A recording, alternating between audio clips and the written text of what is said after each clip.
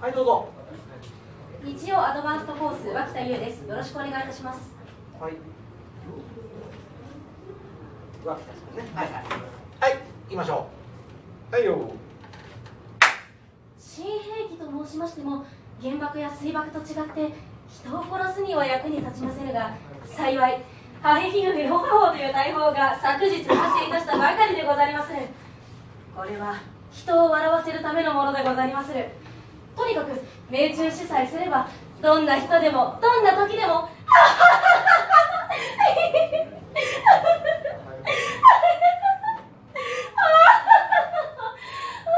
と笑い出さずにはいられるわけでござりまする。しかしそこを責めてはなりませんぞ。敵が笑い始めたならば、その次には豆にむメモマモという網を仕掛けますのじゃ。これは笑っている間は目に見えず、しかも一度かかれば自分一人の力ではいかにしても外せませる。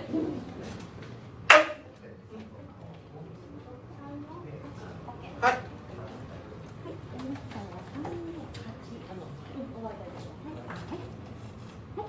はい、いいですよ。ありがとうございます。はい。ほら、またいるよ。柴様。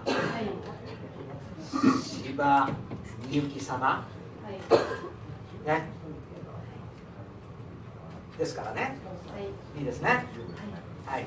意識を変えなさいよ。な。よし。じゃあ。行ってみようか。いい。はい、行きます。はいよ。新兵器と申しましても、原爆や水爆と違って人を殺すには役に立ちませんが、幸い破壁皮膚ヘホハ法という大砲が昨日完成いたしたばかりでございます。これは人を笑わせるためのものこれは人を笑わせるためのものでございまする。とにかく命中しさえすれば、どんな人でもどんな時でも、はははははヒヒヒヒふふふふえへへほほほほと笑い出さずにはいられるわけでございます。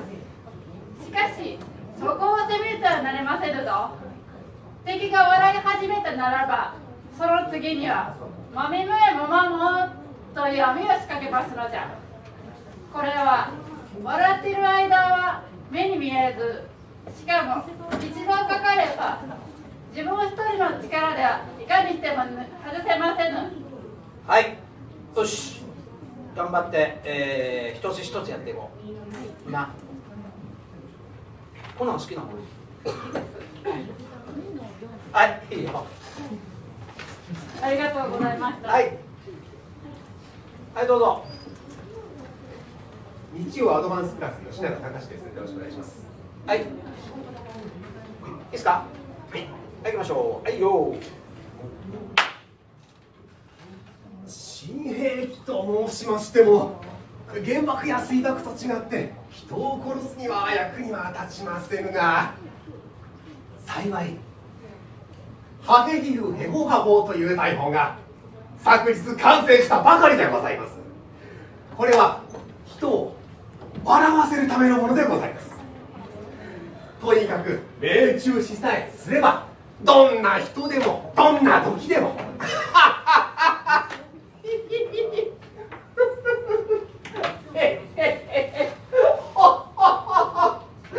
と笑い出さずにはいられるわけでございます。しかしそこを責めてはなりませんぞ。敵が笑い始めたならば、その次にはアメリヌメモマモという網を仕掛けますのじゃ。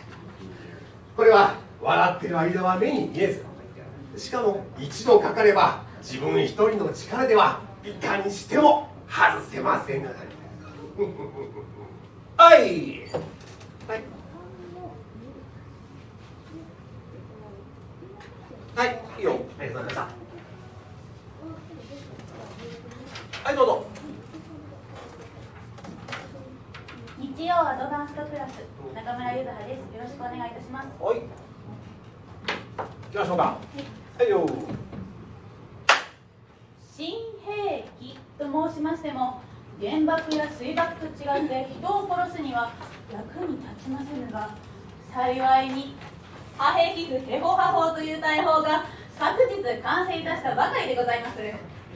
これは人を笑わせるためのものでございます。とにかく命中しさえすれば、どんな人でもどんな時でも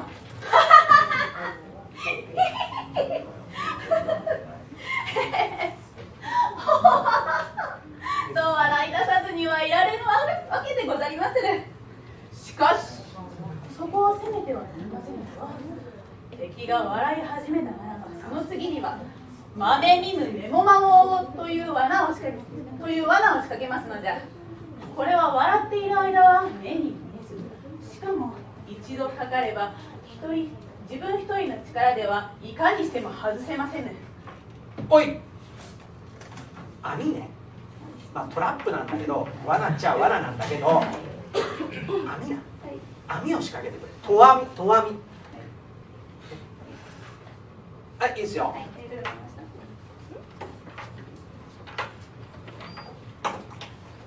よし、はい、オッケー。ありがとうございました。ありがとうございました。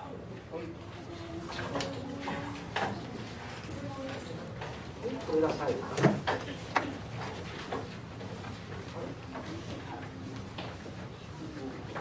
7人だね。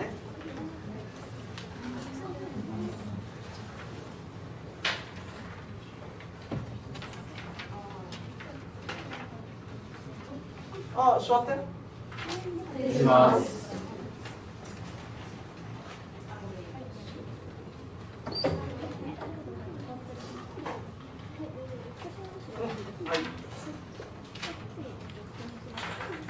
はい、じゃあ行きましょうか。いいですか。はい、はい、行きましょう。はいよ。新兵器と申しましても、原爆や水爆と違って人を殺すには役に立ちませぬが、幸い破兵器不兵法破法という大法が昨日完成したばかりでございます。これは人を笑わせるためのものでございまする。とにかく命中さえすれば、どんな人でもどんな時でも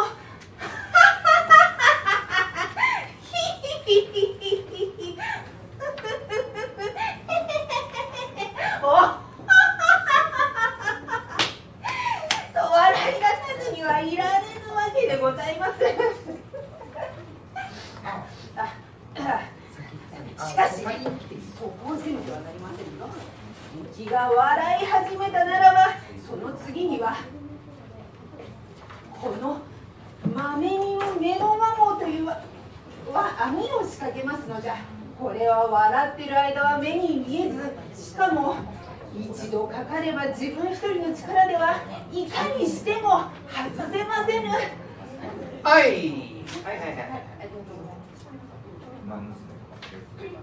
もっと声出ないかと思ってたけど、結構ちゃんと出るな。あ、しっかり毎朝、メンテナンスやっといてね。はい、いいよ。ありがとうございます。はい、どうぞ。はい。日曜アドバンストクラス高井達也です。お願いします。いいタレント性だよな。素晴らしいインパクトがある。間違いなく君だよ、これ。いや、本当に本当だよ。はい、行ってみようか。はい。はいよ。新兵器と申しましても、原爆や水爆と違って人を殺すには役に立ちませんが、幸い破兵器不兵法破法という大法が昨日完成いたしたばかりでございます。これは人を笑わせるためのものでございます。とにかく命中しさえすれば、どんな人でもどんな時でも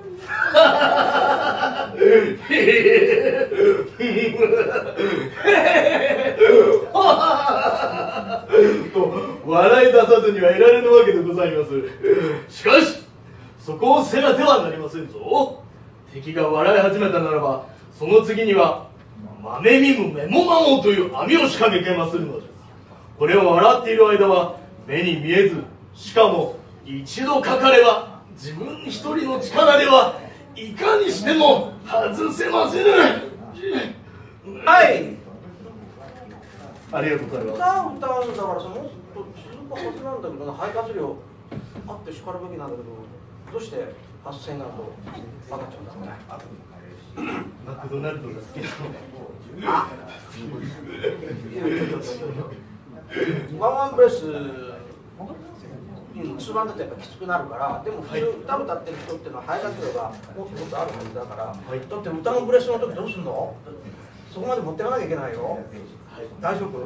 頑張ります。いやどうなのかなと思って。はい。そうですか。ゴールさん好きなんだ。はい。なくなっちゃったけどね。はい、いいよ。ありがとうございました。は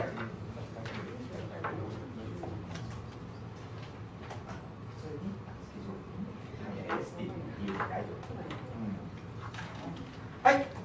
道弘千早です。よろしくお願いします。はい。いいですか。はい。はいよ。新兵器と申しましても、原爆や水爆と違って人を殺すには役に立ちませぬが、幸いハヘヒフヘホハホという大砲が昨日完成いたしたばかりでござりまする。これは人を笑わせるためのものでござりまする。とにかく命中しさえすれば、どんな人でもどんな時でも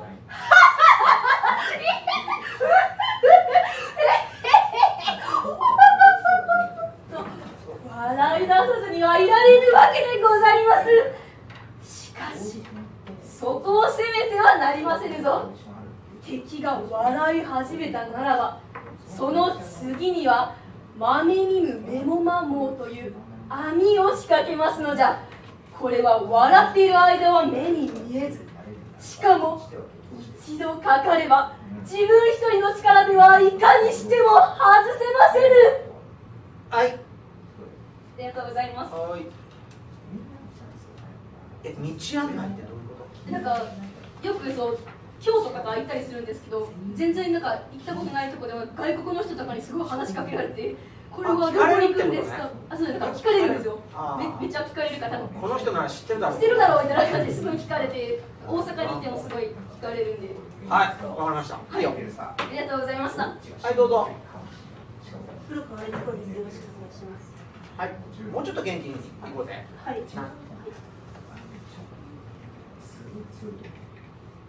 うん。名前だけじゃなくて、コース何とか。はい。そこから行こはい。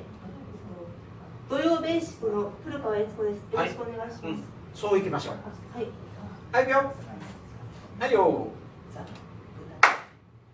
新兵器と申しましても、原爆や水爆と違って人を殺すには役に立ちませぬが、幸いハヘヒフヘホハボーという大砲が昨日完成いたしたばかりでございます。これは人を笑わせるためのものでございます。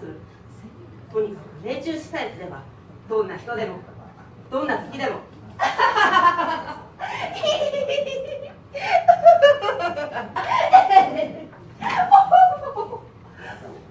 笑い出さずにはいられぬわけでございます。しかしそこを責めてはなりませぬぞ。敵が笑い始めたならば、この豆見むメモマモという網を仕掛けますのじゃ。これは笑っている間は目に見えず、しかも一度かかれば自分一人の力ではいかにしても外せませぬ。はい。俺と顔見ちゃダメだよ。俺が「はい」って言うまで。もう終わりましたよ、私じゃなくて。はい。ディレクターの「はいストップ」の声がかかるまでやめないでよ。見てんだからね。止めないには止めないだけの理由があるんです。まだその先を見たいと思ってる場合は止めない。見たいと思われるってことはいいことなんだよ。でしょ？その人の表現に興味を持ったから、もうちょっとこの先どうなるんだろうって思って見ちゃうわけでしょ。っていうことなんだよ。もったいないからね、自分できると。はい、いいよ。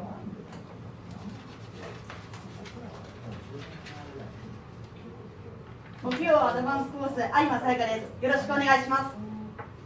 あなたもね。はい。ね。はい。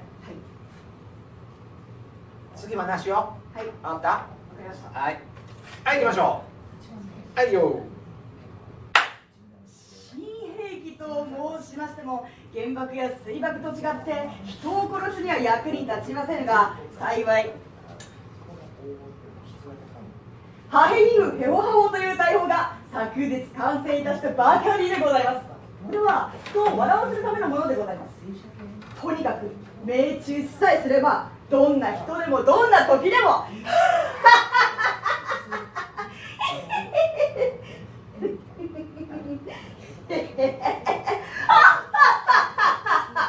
と笑い出さずにはいられぬわけではございます。しかしそこを責めてはなりませぬぞ。敵が笑い始めたならば、その次には豆みむメモマモという網を仕掛けますのじゃ。これは笑ってる間は目に見えず、しかもよいしょ、一度かかれば自分一人の力ではいかにしても外せます。はい。はいはい。ありがとうございました。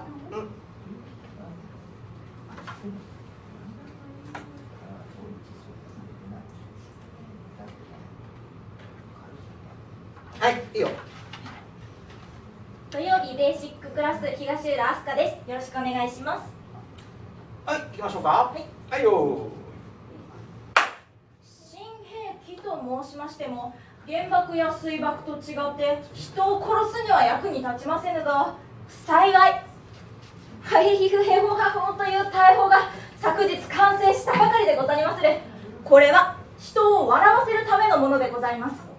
とにかく命中しさえすれば、どんな人でもどんな時でも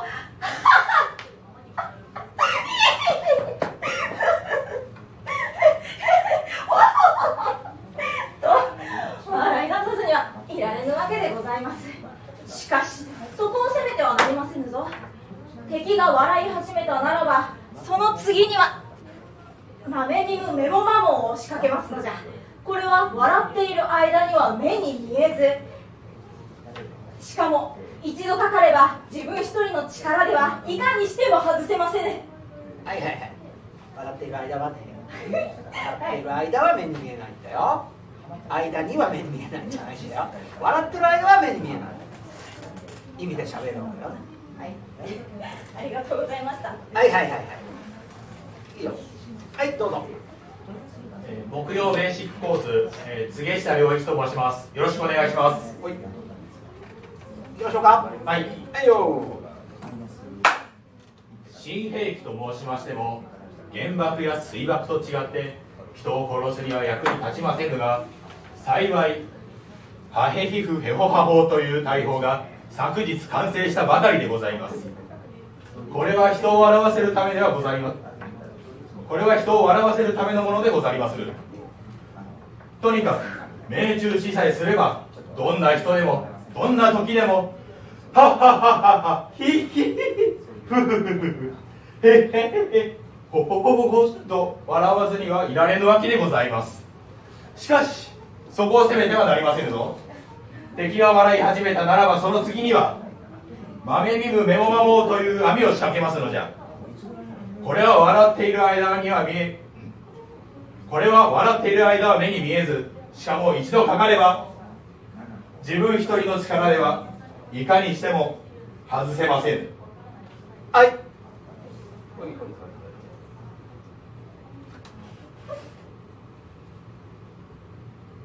あ、いいよ。はい。ありがとうございました。あ、笑って。はい。はっはっはっはひひひ。いやいやいや、笑えないと困るからな。はい。わかる？可が対象できないと困るよ。うん、泣くよりも女の子泣くの得意だけどさ。笑えないと役者本当に困るからね。いや、笑えない人いるからさ、可が対象できるようにしといてよ。いつも笑いとは言いません。 TPO をわきまえてやってくれる。しかし笑える肉体でなきゃ困るんだよ、本当に。な、普段あんまり笑ってないと思うんだよ。はい。蚊が対象できるようにしておいてください。はい。はい、ここまでだね。はい、いいよ。全体的にこっちおいで。はい。あれ、それ回してたの？ちゃんと撮ってたの？撮ってるようです。はい。そうなの？後半もそのまま。上の方向けててもしょうがないんじゃないか。なんかりょうさんのアップが欲しいって。オーディションなの。意味が分かんない。適当にしろ。そうそう、次。もう受付済ませて外で待機してます。マジか。はい。い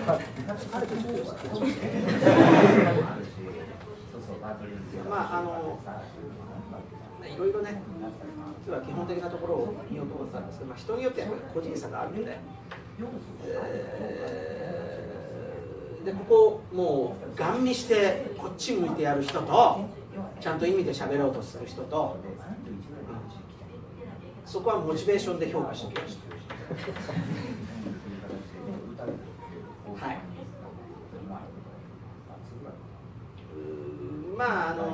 メンテはメンテとして毎朝やっておいてください。メンテナンスね。はい。はい。通話でいいです。中にはもうとっくにもう法案終わってる人もいるけどさ、この中でね。でも無理して法案やる必要はない。通話ブレスを丁寧にやってください。はい。で分かってると思いますけど、どのシーンにも全部あいうえおの母音が入ってますよね。アルファベット表記したときにはっきりこれ説明したでしょ。なのでそれをもう少し意識してください。普段から母音を意識する、それだけで全然違ってくると思うよ。はい、じゃあ今日はここまでにしましょう。お疲れ様でした。ありがとうございました。ありがとうございました。